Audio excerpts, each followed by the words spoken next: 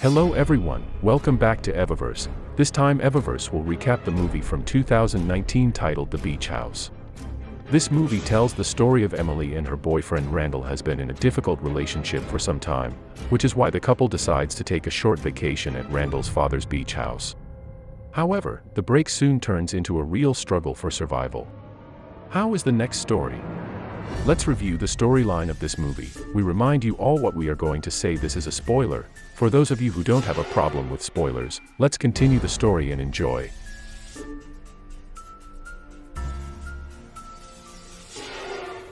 At the beginning of the movie, we are shown a couple who are holding a vacation at a beachfront house. This man named Randall and the woman named Emily. From their conversation it is known that this house is an empty house owned by Randall's father. Therefore, Randall deliberately invited Emily to this house for a vacation, just the two of them. When they arrived, the two of them immediately went upstairs. Then Emily asked permission to go to the toilet below to urinate. When she finished, Emily found a lot of drugs behind the sink mirror. Emily, who was curious about the contents of the house, immediately went around the kitchen. From what Emily saw in the kitchen, could prove that this house was not really empty. When Emily was looking around, suddenly someone entered the house. Emily immediately hid and sneaked so as not to be noticed by the mysterious person. It was seen that the person was sitting at the dining table doing something. Emily, feeling scared, went straight upstairs and told Randall. Randall was also confused about why there could be people in this house. They both went down to check the situation below, but the mysterious person was no longer at the table. Not that the mysterious person was hiding and looked scared. Randall immediately asked the woman, "What are you doing in my house?" Hearing Randall's question, the woman said that her friend did not say there would be someone coming here. It turns out, the friend the woman meant was Randall's father.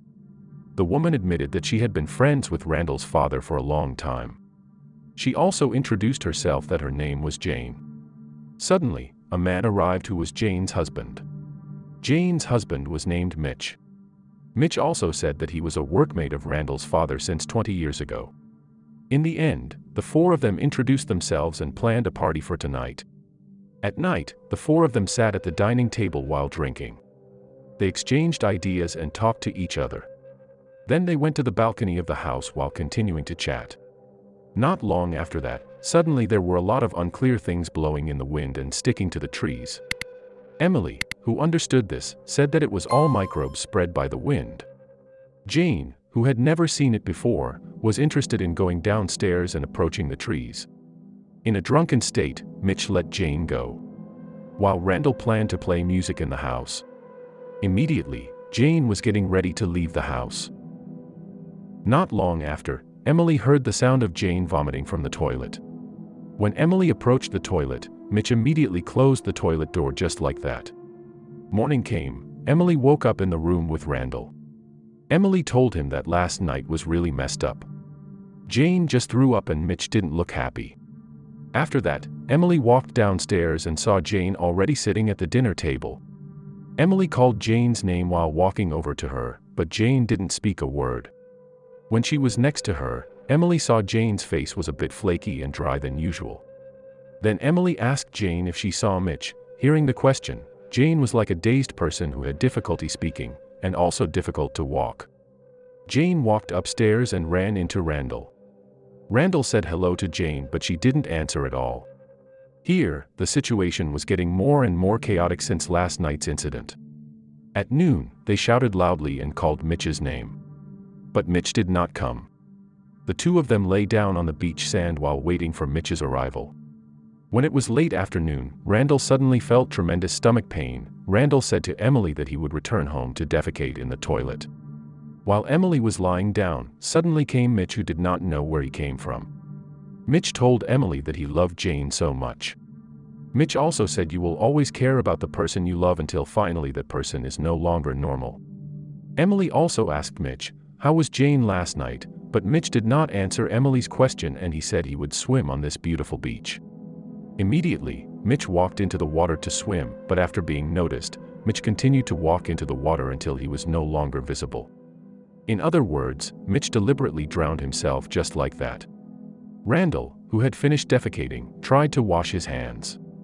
When he washed his hands, what came out was murky and dirty water. Randall came out of the toilet and heard a crash from upstairs. Randall thought it was Mitch doing something. Randall went upstairs and eavesdropped from outside the room. In the end, Randall, who was curious, tried to get into the room. On the other hand, Emily continued to shout, calling Mitch, who drowned himself. Unconsciously, Emily stepped on something strange on the beach. The creature was seen moving slowly. As a result of stepping on the creature, the soles of Emily's feet were bitten. As a result, Emily's right leg was just hollow. Emily could only scream Randall's while dragging her feet into the house. It was also seen that there were many parasites scattered on the coast. Emily's foot looked worse because the parasite was already inside her foot. Therefore, Emily cleaned the wound on the sole of her foot herself. Then Emily took the parasite from the sole of her foot using a knife and clippers. If you look in detail, this parasite is more shaped like a worm or caterpillar and the like. Emily wrapped her foot with a bandage and she drank the medicine behind the sink mirror. Then she changed her clothes and put on shoes as footwear. Suddenly, Emily saw Randall, who came out of the room and dragged his body to the floor. It turned out that behind Emily there was already Jane, who turned into a strange creature. Randall and Emily, who had difficulty walking, tried to run away from Jane's pursuit. So that Jane could not get out, Emily tied the door handle using a water hose. Then they both tried to escape using the car. But unfortunately, the car keys were still in the upstairs room. Then Emily and Randall continued to walk away from the house until they found another house to ask for help.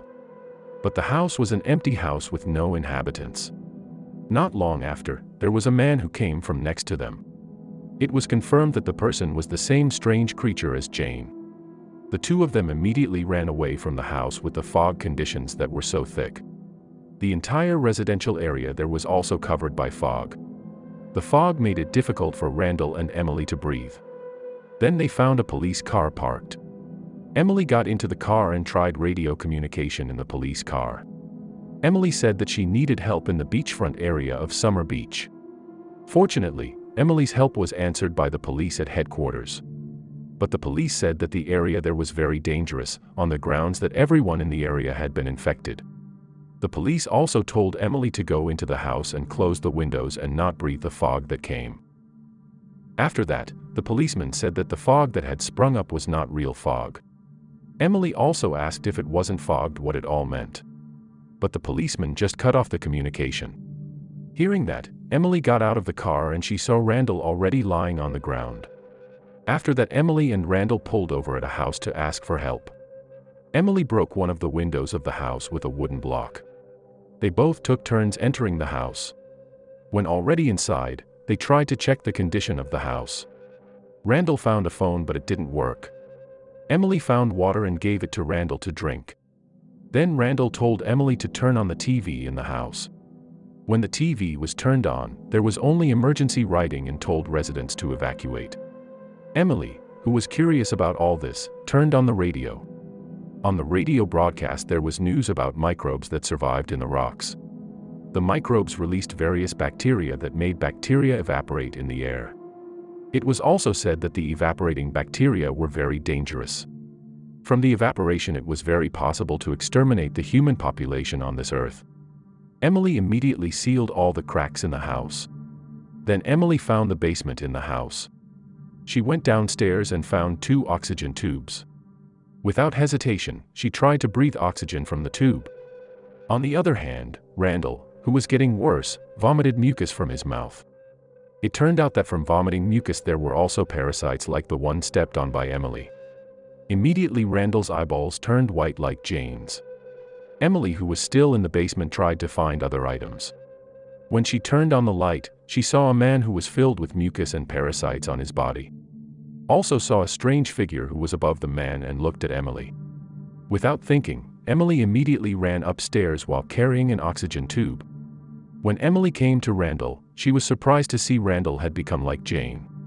Then she hit Randall using an oxygen tube. Emily was in shock and confused about what to do. While in a panic, Emily saw a car key under the cupboard. At that moment she immediately got into the car while carrying an oxygen tube. Emily left the area by car. Because the fog was so thick it made it difficult for Emily to see the road. In the end, Emily hit a tree. Emily woke up and immediately got out of the car. With the fog getting thicker, it made it difficult for Emily to breathe. Emily, who had panicked, found a puddle and soaked in the water. In the morning, it was seen that the puddle was a small lake near the coast. Emily was also seen lying on the shore alone. But Emily who woke up was no longer Emily but Emily who had been infected by bacteria, and the movie ended. Thank you so much for watching this video. If you liked the video, don't forget to hit the like and subscribe button, and see you on the next movie recap.